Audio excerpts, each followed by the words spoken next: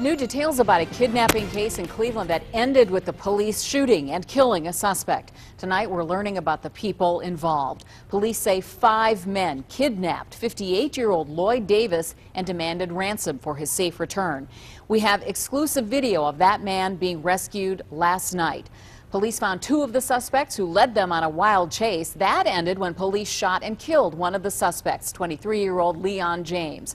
Police arrested 4 other people. They are Ron Brunson, Umar Clark, Dwayne Gibson, and Jay Hillsman.